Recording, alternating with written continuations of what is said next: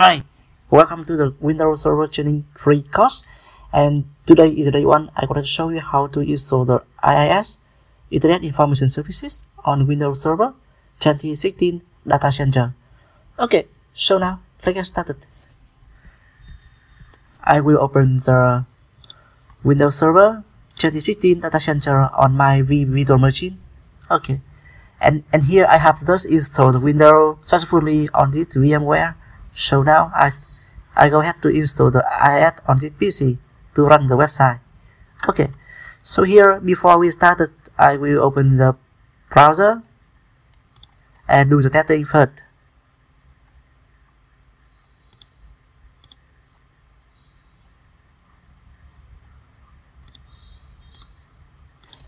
Localhost, you type in, enter.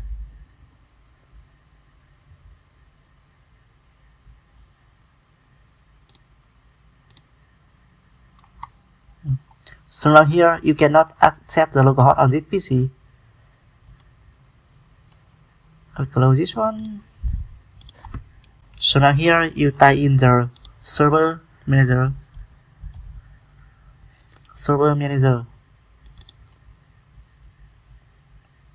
Okay. Let's wait some seconds for the data to loading. Okay, here show in the configure this local server. There are some quick starts link here. You go ahead to click on the add role and feature. Yeah. Next.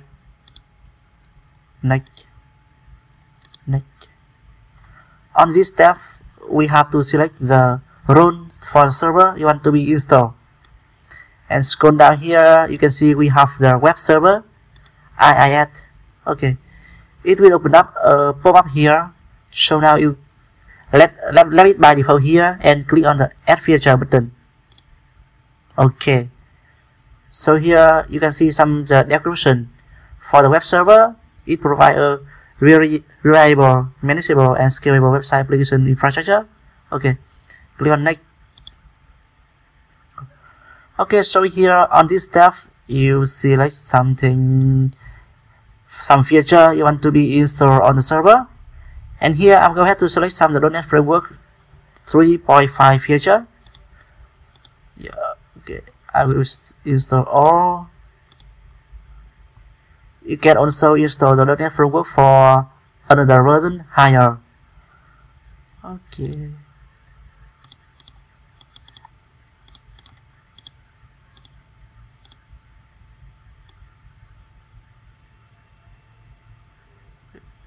Yeah. So now here I will click on the next.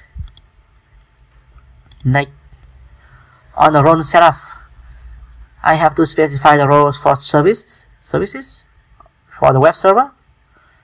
I will select some more here.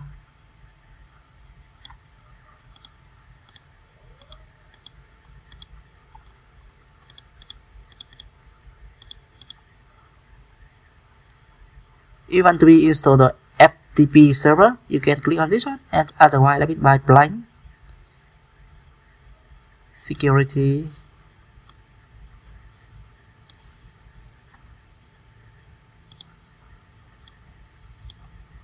Basic authentication. Application. Okay, so in the application development, you go ahead to select some the extension. I will select all of the feature here.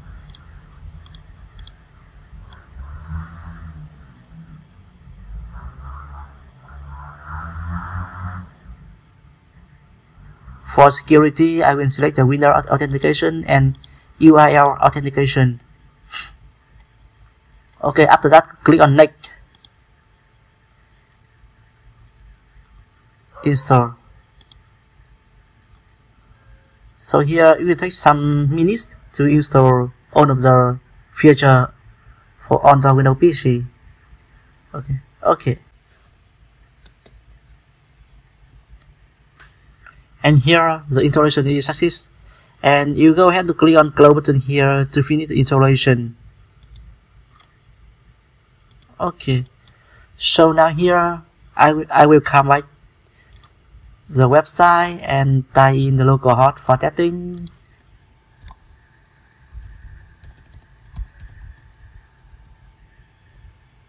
Here, so you can see here after I tie in the localhost on my browser, and the default Internet Information Services page will be displaying here.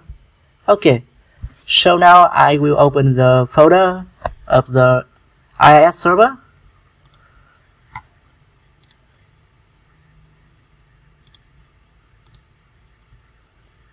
Open Windows Drive.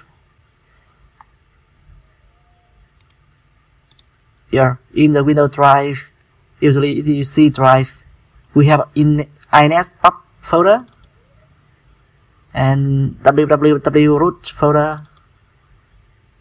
here, and this is the default page of the localhost when you tie in. So now I go ahead to create an example.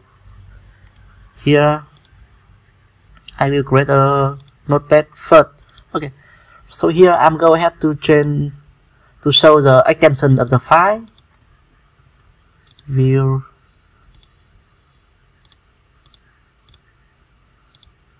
Here. So here I will change it from the extension from TXT in the text file to HTML in the HTML format. That. Yes. Okay. I will open this one in the notepad.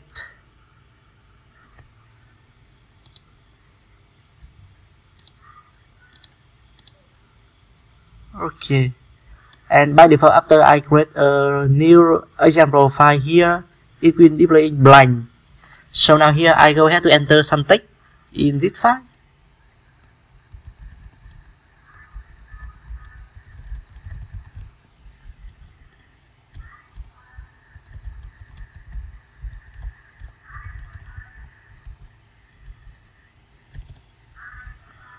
Okay, so now here I save it, and I will back to I will copy this file name first and back to the browser and slash the test.html here.